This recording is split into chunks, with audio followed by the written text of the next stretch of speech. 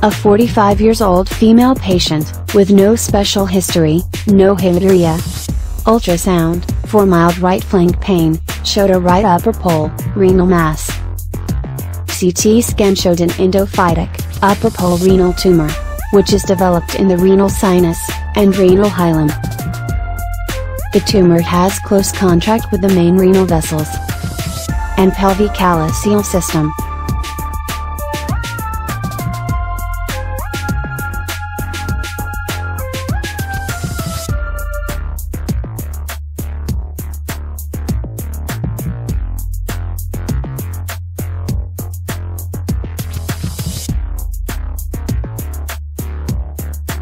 For the renal nephrometry score, this tumor has a 6 cm larger diameter.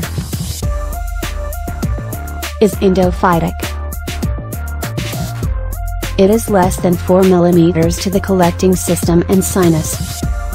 X for neither anterior nor posterior, H suffix for close contact to the hilum.